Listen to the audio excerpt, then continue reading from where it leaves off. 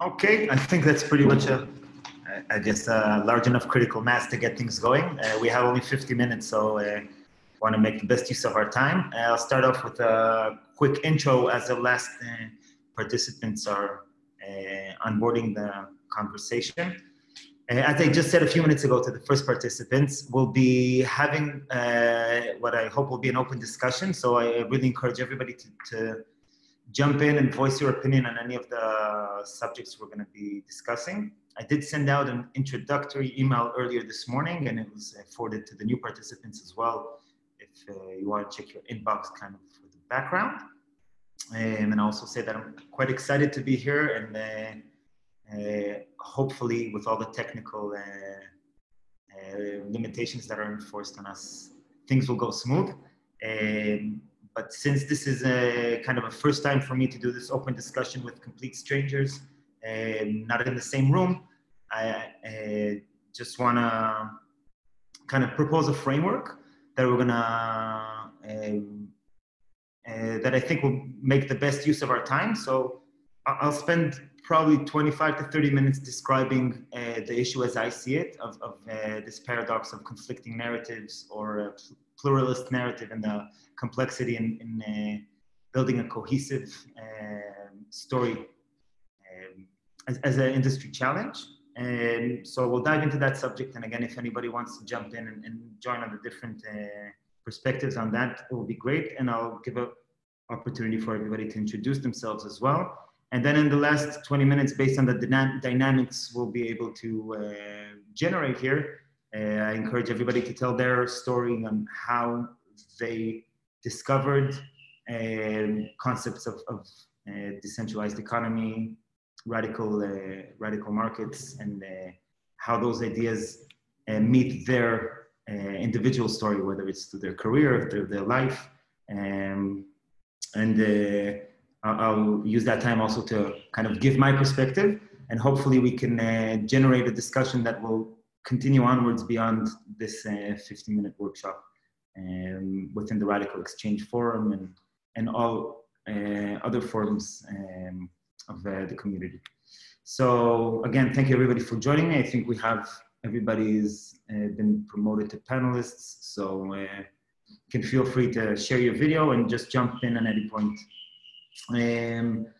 So my name is Gilad. I'll start with an introduction. I'm a musician turned technologist, kind of in a gradual process over the last decade, when I kind of transitioned from being only a musician to a phase where I was doing a lot of technical entrepreneurship and technical development in the music industry, until I kind of encountered Bitcoin in 2012, which was the first time I encountered concepts of this technical decentralization. And that kind of blew my mind in terms of the capabilities and the possibilities well beyond finance, which got me interested in a project called Mastercoin. If some of you may recall, it's a project that emerged in 2013 with the idea of taking the Bitcoin blockchain and using it to promote distributed consensus way beyond just simple exchange of value, which is the very niche solution that Bitcoin was invented for. And as I was following the Mastercoin project, I encountered the Ethereum white paper, which interestingly enough was part of the Vitalik, as part of an attempt to assist Colored Coin and Mastercoin, which is two parallel projects, came up with the concept of Ethereum, and I was very much enthusiastic about the potential there, and started the Ethereum meetups in Israel in 2014. And then years later, when Radical Markets came out, for me it was just a continuum on the same concept, which took the idea of decentralization much further beyond, not only beyond money, but now beyond tech and more into the realms of socioeconomics. And I think now, after being kind of involved on and off over the last decade in these in this industry through different endeavors and projects, I think that decentralization has probably been a common thread throughout my career. I mean, since experiencing firsthand the collapse of the music industry by BitTorrent, which is just goes to show the force of decentralization, whether for good or bad, but it's definitely a force of change throughout the cryptocurrency environment into today's concepts that are I find very interesting of radical reform. That's kind of my background. That's what brings me here. And the point of this panel was to really try and tell you my story as a very specific narrative of how I experienced decentralization as a concept. And I'd love for anybody else who wants to introduce themselves and tell a background of why they came here and what they're interested in exploring. So feel free to jump in. I see people are saying hi in the chat. If anybody wants to introduce themselves, now's a great opportunity, but no pressure. Just let me know if you want to jump in. Jump in. Sure. Hi, Grace. Hi. I'm Grace. I actually am in. I live in Slovenia. I'm Israeli. And I got involved in this around the Arab Spring when I thought, oh, wow, this is great that they're overthrowing these dictatorships, but I don't really have any great forms of government to recommend.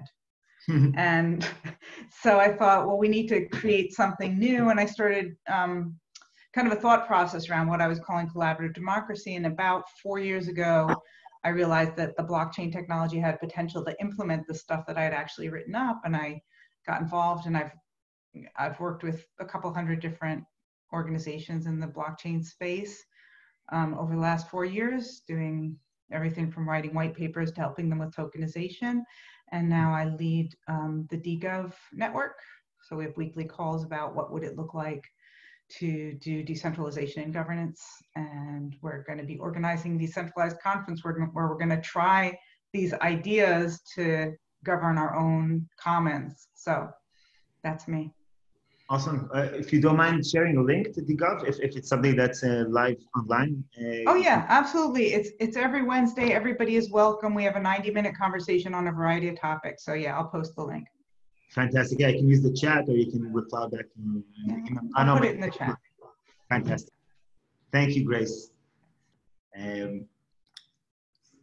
Okay, so if nobody else wants to kind of take a chance. Oh yeah, go ahead, Gudo.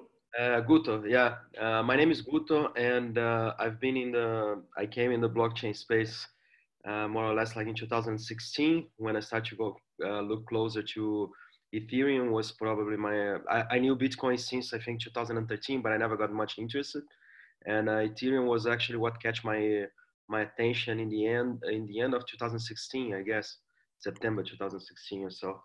And I'm Brazilian, though I'm based in Berlin, and I've been working with a few blockchain projects and with organizations. So I was one of the founding members from the Department of Decentralization here in Berlin, where I help them sometimes. I'm not a part of the core team, but more like a curious. I'm super curious on governance, and that's it.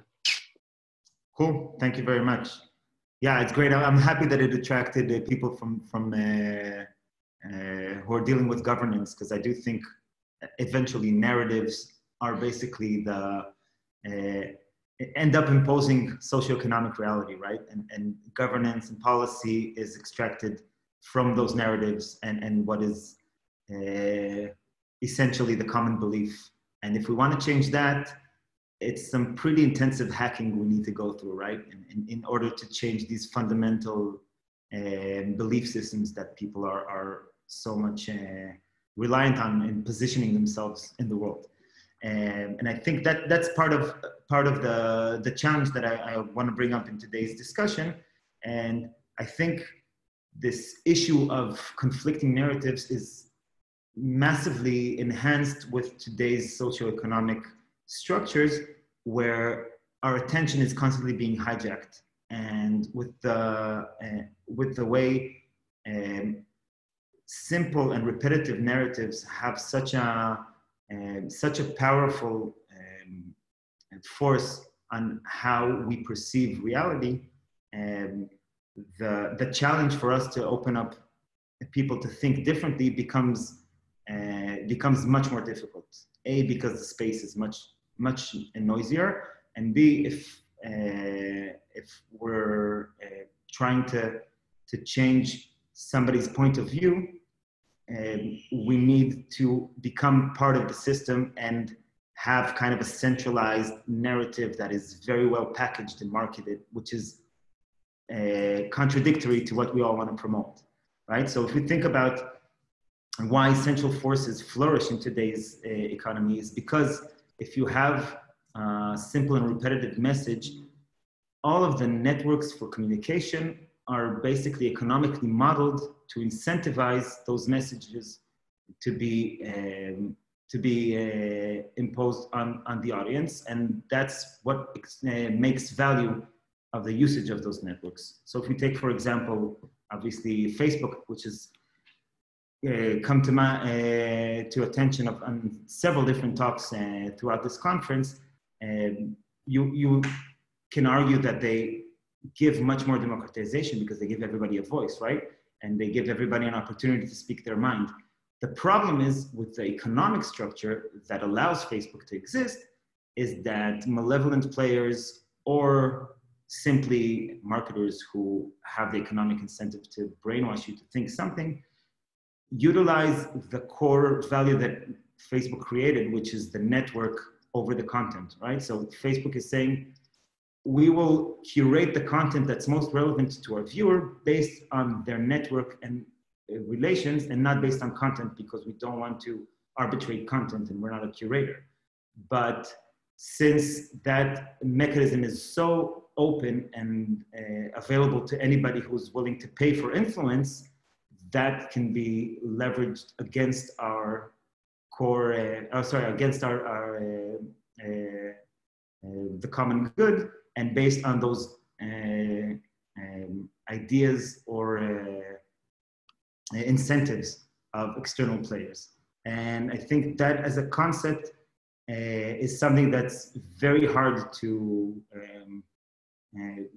communicate outwards to passive users of these systems. And I think what happened in the last few months with Black Lives Matter and the way the biggest centralized institution, which is the US government or the White House, has been going on head on, has actually promoted this issue to a much wider audience. And I think not that it's a healthy process of what's going on, but at least it's getting some attention now. And that's something that we all can learn from and take advantage of in order to promote our own kind of more pluralist and radical narrative. So kind of that's the framework of how I think, why I think narratives and perspective are so important when trying to tell a story or trying to convince people of kind of opening their minds and thinking differently about things that seem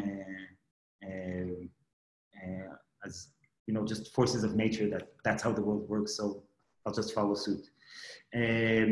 So I think if we wanna try and summarize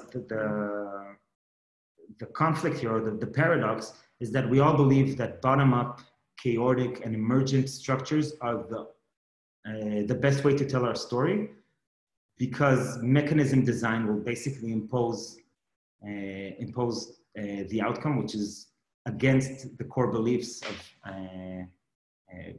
of everybody. I think everybody's belief system who is part of the blockchain ecosystem or the radical exchange movement. And I recently talked to a friend about it, trying to explain this paradox and how difficult it is. And he's a music engineer. He came up with a really interesting analogy, talking about how microphones were designed back in the 20s. So when microphones have been designed, the main goal is to try and make the membrane as weightless as possible so it doesn't influence the signal, right? If you want to transfer, just like a narrative that wants to get to the audience and communicate a certain point, you can take the analogy of signals going through a system and you want minimum distortion from the source down to tape. And if you hear recordings of Billie Holiday in the 1920s, and when she sings, she almost sounds like a trumpet. And that's because you hear the mechanism of recording because of the brass membrane that recorded the voice got the characteristics of that membrane. And he was like, oh, so you wanna enable the signal to emerge and you want to have as minimum influence on the signal itself. And anytime you go into mechanism design and try to impose a set of rules or boundaries on how the discussion should take place and how the narrative should evolve, you're basically intruding into the natural order of things. So if on one hand, we have a very big challenge because we don't have the means to promote externally the core values and ideals through a story that's very well packaged and marketed. And on the other hand, we want to avoid that inherently to keep our systems integrity. That's the paradox that I'm interested in. That's something that I started writing about, and I'll share at the end this article that I wrote with my perspective, and we'll have a chance at the end of this talk to kind of go through this thesis and hopefully have some feedback on my point of view at least. So I think if anybody also wants to expand on any of those points, again, feel free to jump in. But I think it would be a good time to give a few examples of actually, yeah. I'll try to make my reasoning rational and not confusing, but sure. So you're talking about the centralized narrative that that is hard to deal with and needs updating in a sense. But the main issue remains that the neoliberal mentality is imposing the individualism values on all of us, and really making us believe that that's the liberty everyone has to take a stand or have an opinion regarding their integration in society. But the blockchain space, it has really not developed any kind of socio-economic theory, because it's doing exactly the same thing. You have exchanges which are, greedy people, yeah, and you have every kind of token and coin which you have to buy into. There's no such thing as get it for free, start transacting, no transaction fees, yeah.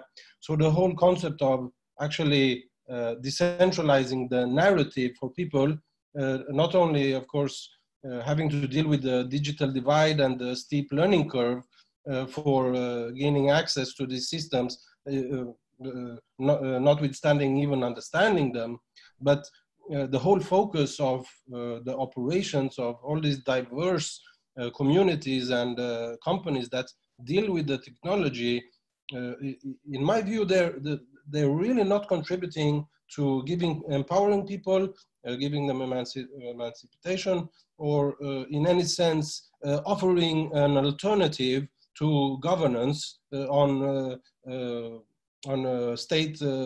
national state level. Yeah. So the narrative is so defragmented.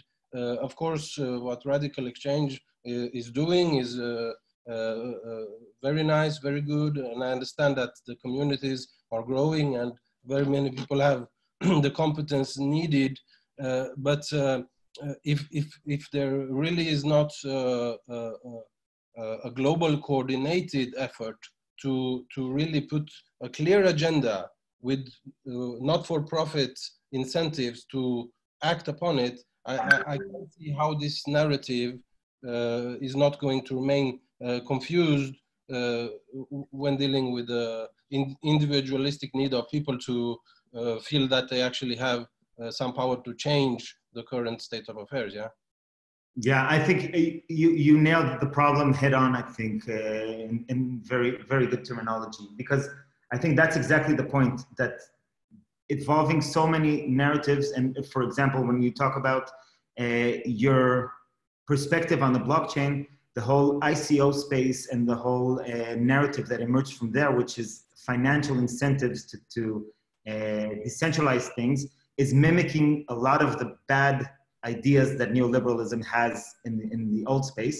And this is definitely something that I think needs to be resolved and is already. I know, I'm not sure if you're following the developments of quadratic funding. And so that's already focusing away from how do we make token issuers who give future promises rich today, which is just mimicking the bad models from VC financing, which are good in some cases, but have a lot of potential bad in them, and shifting gradually to how do we fund public goods that are promoting the sustainability of those public goods, and also how do we get the signals from the community on what should be funded. So this is kind of a morphological progress, and I think we're getting in the right direction, but I totally agree with you that we do need to have some global coordination of how to externalize this outwards, because if it's happening in an internal discussion only, then it's impeding us from expanding our goals and really promoting change. Not just, okay, we can have DAOs that can govern our own platforms, but how can we influence real policymakers in the real world to change, update the neoliberal agenda? Listen, nobody is stopping you from creating a new world government with the principles you actually want to enforce, yeah? Anybody can join, you can create new economic markets. There's really no regulations or international legislation that is stopping an organization from doing whatever it wants, especially when it comes to creating a new economic market, which is not based on the old capital flow, yeah? Yeah, I agree that there's no global regulation, but I think local regulation is making it harder for people with certain agendas just to open a bank account or register a company. I had that problem with one of my companies that I tried, and we had to change geographies and spend so much money on lawyers, eventually having our CEO resign because saying, listen, I can't work in this changing environment, it's too dynamic. So I think there are still clashes between those narratives, and again, I don't think that's gonna stop the movement. It's just a matter of, is this gonna be a radical change that happens through failure of systems and then kind of destruction that we'll need to rebuild from? Or will we be, I don't know if it's lucky or smart or both, of being able to develop these collaborative efforts that will write their own narrative and render old institutions obsolete. And I think that's what radical exchange is about. I saw Grace and Guto, did you want to add in something, or not sure if you raised your hand there? Oh, okay, great. I was just making like twinkly fingers that I was agreeing with what Cyprian was saying. Okay. Twinkly fingers. Yeah, and I think that really is hit on in what I'm interested in. Not that I have a solution, right? I have an opinion only, and it's great to see that other people are also busy with thinking about these solutions. So also to be able to kind of visually express how things are changing. Can you see my screen? Oh, this is the wrong screen. New share, let's try this, desktop 2. Oh yeah, you can see it, okay. Can you see this beautiful modern art thing? So this is just an example from a Medium article called Visions of Bitcoin.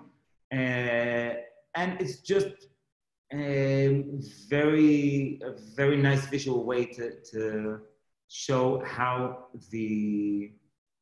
sorry, that jumped on.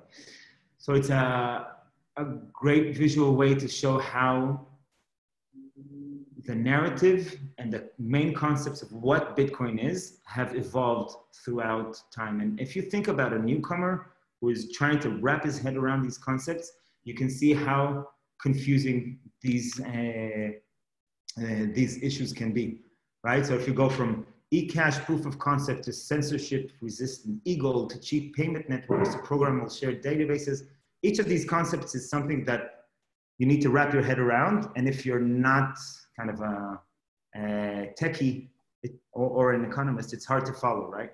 Another example that somebody did kind of in a retrospect to that article is the Visions of Ether, that you can see completely new concepts that each one of them needs enough nurturing just to be understood and developed.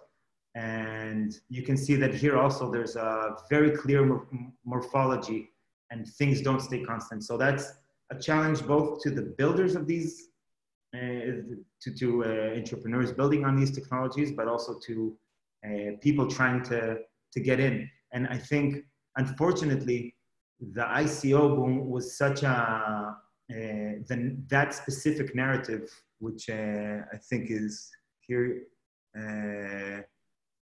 crypto crowdfunding it's called here, so ICOs and STOs, because that attracted a lot of malevolent players who just took advantage of this ecosystem. It kind of caused a backlash to how people perceive and understand cryptocurrencies in general and blockchain as well. And if you think of it, this is just blockchain, right? We didn't even talk about ideas of radical exchange, which have been self-critiqued by the author a year after the book was out. So again, if you're not currently in today's narratives and the way they're structured, if you're not a geek who really loves to dwell and think about these issues in depth, it's very hard to enter the space. And from my experience working with a Web 2.0 veteran who's transitioning to the space, it's very clear that from every discussion we have, the deeper we go, the more complex things become. So again, on one hand, it's fascinating. On the other hand, it's definitely a challenge. But may I ask, so if this should be considered as a natural evolution of the start of the fall of capitalism, which Marx proposed or meant will happen, yeah? And even Maynard Keynes actually believed would occur. So where is this heading? Yeah, because you won't be able to create a new society with this kind of level of defragmentation in the whole blockchain sphere. It needs to coalesce to something more, a more clearly understandable unification. Yeah, and I think that's that process can only happen through discussion and open forums, and I think that's part of what's exciting about seeing radical exchange growing. And unfortunately, I believe it's going to be a long process. I believe what we can do is support the process, and I don't think, even if there was, pure innocent players, like for example, I know Vitalik. I've known Vitalik for the first few years of his working. I really believe if he would become the president of Decentralized Earth, if you will, I would follow him. But there's no chance that with the way information is spread and narratives are being constructed today, that some kind of centralized model can ever officially do what we're looking for. So I think the best thing we could do, and again, this is just an opinion, I think the best thing we could do is to refresh our approach on how we discuss things outwards and create as many think tanks as possible, just like DGov that Grace was talking about, and Radical Exchange, and local forums. I myself joined my local municipality. I live in a village of 400 families, and I believe we can start experimenting over the next few years in real world problems of local funds and shared resources, and just apply change through practice. But it has to be bottom up, and it's going to be a long process. So what I propose, for example, is a framework that I call collaborative decentralization, and it has 6 basic principles. I'll share the article with everybody after the call. But the first principle is to change the way we describe, and that again, everything draws from radical exchange concepts, just my own formulation of these thoughts. So one of them is, the first one I think, and the most important, is to refresh our approach of how we describe social interaction or cooperation on large scale, and today I feel like economists are basically more thinking like engineers. They're trying to pick up information and then build the right policies that are like mechanics to bookkeep what's going on and to formulate policies around them. And instead of thinking like engineers, I think we should think like ecologists who describe natural systems that are self-organizing and chaotic in nature. And I think economists should kind of take a step back, and instead of imposing policy, they should document interactions, and policymakers can draw from that. So that's kind of a change of approach, needs to be something we need to be able to formulate together as kind of a proposed language. I think it comes down to building a language around our shared goals and beliefs. And the second point is I think we should decentralize the legislative branch as much as possible. Quadratic voting is an example. But I also think this maximalist decentralization is a bad approach as well. I mean, not everything should be decentralized, right? You have, and that's why things are complicated. We want to have people who are experts in certain opinions to be able to voice their opinion or influence more than others. For example, we should, in my opinion, change the way we think about accreditation. Like accredited investors are basically defined by an economic threshold, but it should be something much more complex that I'm sure if we wrap our head around it, we can update those policies.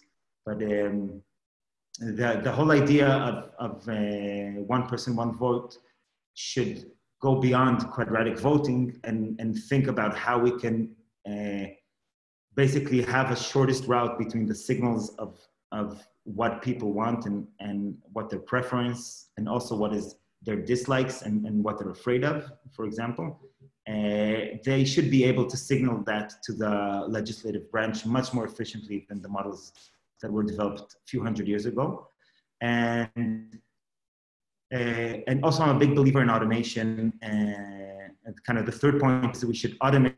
If we think about the legislative branch as being much less an idea of House of Representatives and much more a system, a decentralized system, I think the executive branch should be automated as much as possible. And instead of fearing loss of jobs, we should transition into having people spend their time on what is more efficient to their local community, rather than just keeping their jobs so they can continue to save in their pension and continue to sustain the existing model. So the more automation we have in the executive branch, the more we can free up people to put the resources to where things really matter and really affect their daily lives. And obviously the last 3 points are kind of generic to decentralization, but one of them is transparent and open system. So having as much access to the processes as possible, whether it's open budgets and protocols that are accessible to everybody in the community.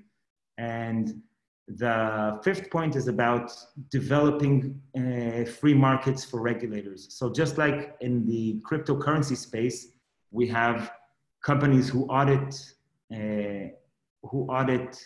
smart contracts because there's no authority, right? It's not like Facebook has checked this app and it's safe for use, or Google has checked this add-on and it doesn't have any security breaches.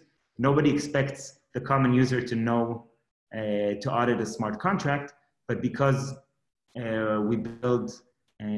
because it naturally evolves, you can imagine a marketplace of regulators on all these different processes. If you have open source voting systems and open source governance systems, you need to have open source regulatory frameworks to allow for kind of free market dynamics to constantly monitor and regulate the existing structures, because that's the only power you have to, for example, avoid something like the ICO fiasco that, in my opinion, that was a fiasco, how quickly things got out of hand. And I think part of that because it was relying on external institutions like Twitter and Facebook. So at some point there were so many fake Vitalik accounts who was giving free ether to people who contribute to different projects that I was surprised in the amount of people who were just gullible enough to follow that. But unfortunately, that's the reality is people are much more instinctive based and they than rational thinkers when it comes to encountering these new ideas.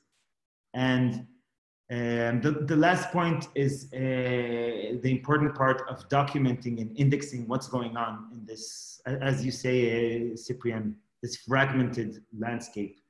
It takes an active, it takes a lot of, effort to map each and every one of the different projects and movements and understand how they relate to each other, because there's no central kind of directory or index of what's going on. I mean, some people call Web 3.0, another project called the Decentralized Web, and some call it, and that gets confused with cryptocurrencies and radical democracy and radical exchange and abolishing democracy and revenge capitalism. All these concepts have so many overlapping concepts. So all these movements have overlapping concepts, but they can be contradicting when you dive into each one independently. And that's why I totally agree with Cyprian that we need to have some kind of global forum. Maybe it's radical exchange is it, but again, we're going to see how things evolve. And this could be, hopefully in 10 years, we have a think tank here with hundreds of people who are actually policymakers and lawmakers in different countries. And, from another discussion I had with somebody older, he said that the generational gap will also be influencing, and we're going to see much less friction when we have younger representatives, just like this guy running for Congress right now, who's a big fan of radical exchange. And I think he was also speaking at this conference called Jonathan Herzog. So hopefully in the next few years, this is a process that will evolve, but I think it has to be a natural evolving process. The problem is that kids inherit money from their parents, and power usually goes down as legacy. So, if you're thinking about the executive branch, I mean, there's planning about how to plan and how to carry out official duties on municipality level, regions, state level, and whatever. And the deep learning machines and artificial intelligence, if it's not going to keep control and oversight of everything that's going to happen, it needs to some degree to be built by a central organization, which of course shows publicly that the system has the power to keep the oversight and to dictate the policies by building the organization at every level with deep learning self-referencing. Otherwise, you still have the problem of power distribution and competence allocation, which, as you mentioned, it needs to continue, because of course knowledge is power, and it dictates who governs what and who has the authority and the mandate to do which task in the society. But if the legislation needs to be changed and there's no automated way to actually do that by unifying the competence at every level in society, you will never get to that point anyway, because you will still rely on human input. I actually think the exact opposite of that, and also of the point that you raised earlier about how we have to coordinate better as one group in order to succeed. We're talking about decentralization. The whole idea of biodiversity and ecological systems show us that in order to have working systems, it's not about having one control or one way of doing it or one, like, people like 800-pound gorilla. If you go to the jungle, the gorilla doesn't have more power than the ants. It's not like that. That's not how sustainable natural ecosystems work. And there's nothing sustainable about complicated solutions to complex problems. And I know Gilad is using them interchangeably. We don't even have two words for complex and complicated. But we have systems in place today that are using complicated solutions for complex problems. That's not how our body solves problems. Our body's all made of DNA and cells, but what my heart does and what my lungs do is not interchangeable. What is useful in those kinds of natural systems is good senses of communication mostly about limits. Most of the forms of currency in our body are about functions and limits. So what do I do with this input? Like, I ate this, now what do I do with it? But also, like, maybe I should throw up, right? Like, maybe it's going to make me sick. And if I get a fever, that's like systems working together. So mostly, one of the things that we haven't done appropriately in our society is we've created these money systems that have no limit. And then we have things even like with carbon credits, it's like cap and trade. You can't cap and trade 24 hours a day. This just cap. In nature, there's just cap. There's no trade. And that's why we're having all these problems. So I think that when we talk about decentralization, decentralized networks, there needs to be a protocol, there needs to be a canon, and there's a lot of variety in the system. And again, you know, if you happen to belong to the decentralized organization that Gilad and I belong to, then you're a Jew, and it's decentralized, and each little tribe does its own thing, and each synagogue, whatever, but we have a canon, we know what the protocol is, we have a certain, you know, like if we need to speak certain languages, there's 2 languages or 3 languages you can pick from, but, you know, some people speak one. If you're European, it's different than if you're, you know, there's a protocol, and there's certain variety within the protocol, and it all works together. And I don't think that anybody's going to have the right answer, and I don't think there's going to be one movement. I think that there's going to be forms of interaction that we agree on, in maybe instead of money or in addition to money, that are better fundamentals and that are more collective oriented. So it's not the health of me, it's the health of my collective, which might be a city, and it might be a neighborhood, or it might just be all the people with red hair, whatever it is that I've decided to belong to. And so I think that we're going to be seeing more variety in governance systems, like that there isn't going to be one answer. What Gilad is proposing has a lot of things in common with what I'm thinking about, maybe has something in common with what one of you guys is thinking about. But I actually think that that these coordination mechanisms are outdated because they're unable to have the agility of, you know, natural systems, of the variety of systems that we're going to need, and then better regulatory systems. And and not so much legal, but like something that, in addition to money, caps behaviors of certain groups from imposing on other groups or imposing on society as a whole. I agree with you, and I understand the need for collaboration.